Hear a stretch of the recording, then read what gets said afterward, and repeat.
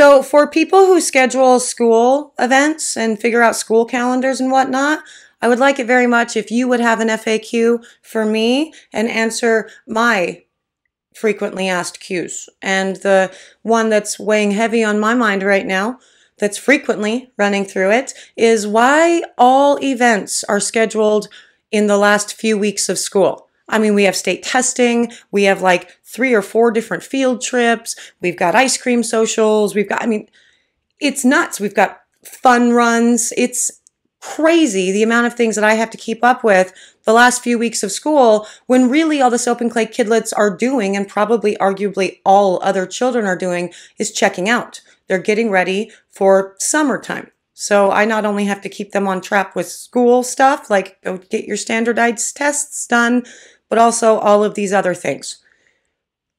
So that's my frequently asked Q for you guys. I'm talking about it because, actually it is an FAQ day for soap, but I can't answer the question that I just posited to you.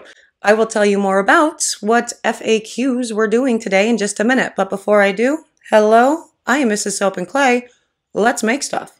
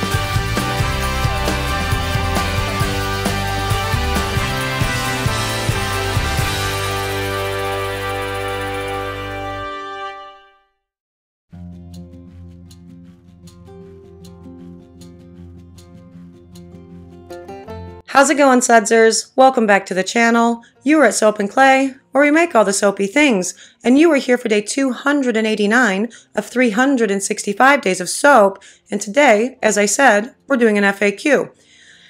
And by me telling you more about it, I'm not actually sure why I said that, because I'm not actually sure what frequently asked Qs I'm going to address today. I think probably we're going to be talking about additions in lye solutions, like sodium citrate, when you can use it, what it's for, all of the jazz, and the like, because that seems to be, I guess every summer, weirdly, I do get a lot of questions about essentially upping the cool, weird things in soap. And so I guess that's probably what we're going to talk about. But, let's go to the video where I'm stamping some beautiful soaps, and I'll figure it out, once I get to my computer. Okay, I said sodium citrate, and I meant sodium lactate, and that's one of the reasons why we are doing this. We've already done a video on sodium citrate, a couple of them, actually. But for funsies, because I wanted to talk about sodium lactate, let's talk about the differences between sodium citrate and sodium lactate. First up, what is sodium citrate? Sodium citrate is the combination of soda ash or washing soda, so sodium carbonate, and citric acid. It can also be formed in a weaker solution using sodium bicarb, so baking soda, and citric acid. Still technically sodium citrate, although a weaker version of that. Now, sodium citrate in soap is used to prevent soap scum. Really, it's a chelator.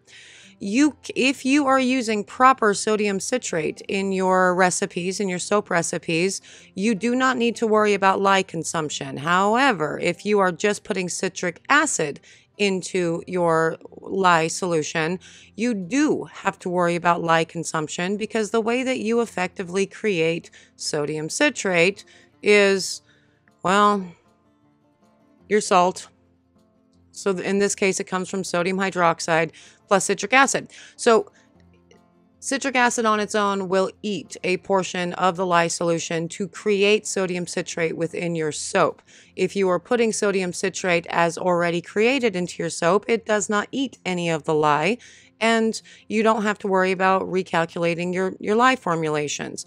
Again, chelator, good for soap scum.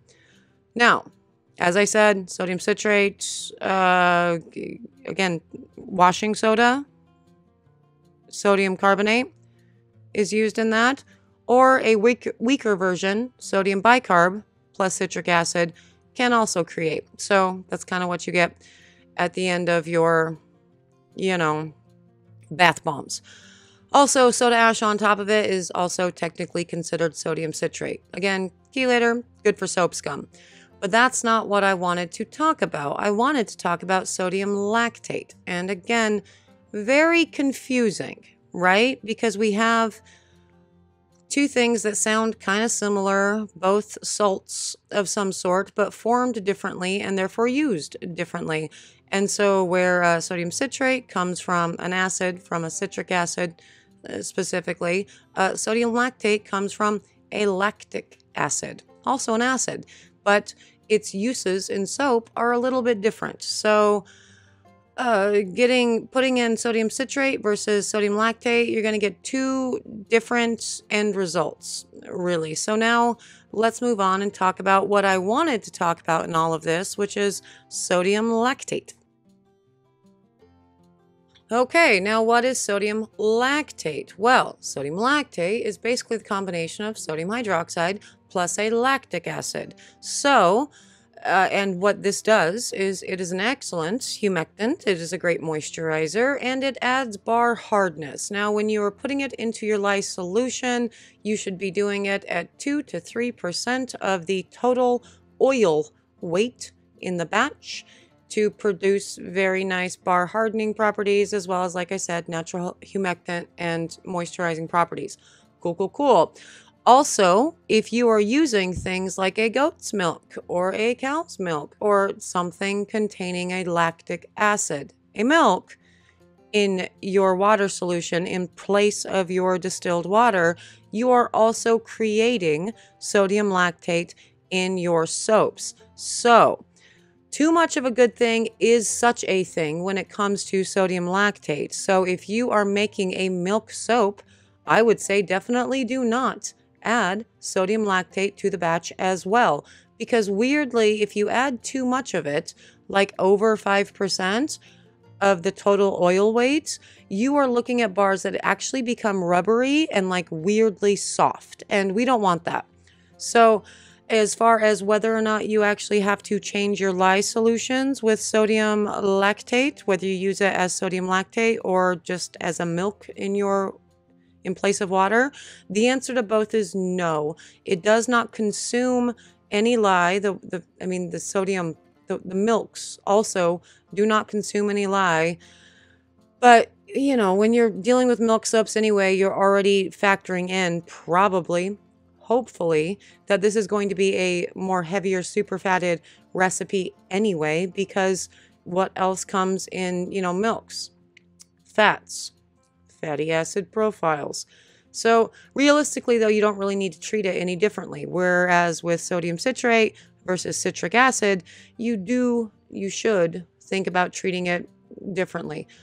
Although technically speaking, if this citric acid consumes some of the lye, what does that mean? Well, that means that you have a slightly more super fatted batch of soap, which we've talked about before in regards to the sodium citrate. So again, sodium lactate, good for moisturizing, humectant properties, good for bar hardening. Use it 2 to 3%. Sodium citrate, good for chelating properties, reducing soap scum, helping with the bubble, for sure. Use between 1 and 3% of total oil weight. If you are using citric acid, pay attention to that because it will consume a portion of your, lye solution to create sodium citrate within your batch.